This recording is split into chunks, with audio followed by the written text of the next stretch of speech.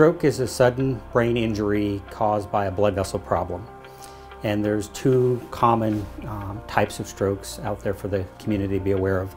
The first is what is called an ischemic stroke, and that's where clot or debris blocks up a blood vessel in the brain, and due to lack of blood flow, the tissue beyond the blockage quickly dies.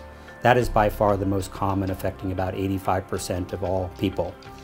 The other type of stroke is what's called a hemorrhagic stroke, and that is where a blood vessel in the brain ruptures or bursts and it dispenses blood in or around the brain.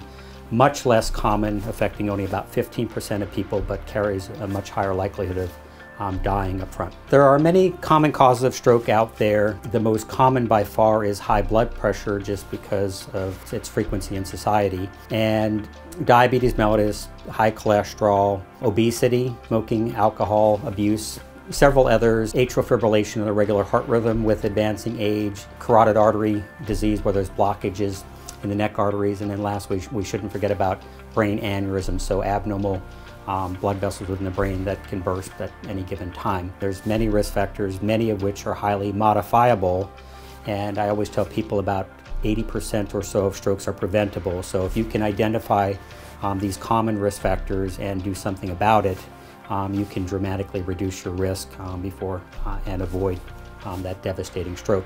More recently, it's been shown that stroke in young individuals, so individuals less than age 65 and particularly less than age 45, is becoming much more common.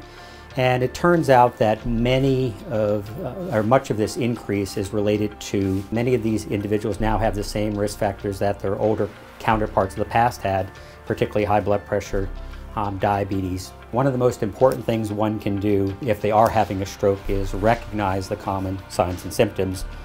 And there's an acronym out there that has been popularized called BFAST, B-E-F-A-S-T. The importance of the T, time, 911 gets you the best care.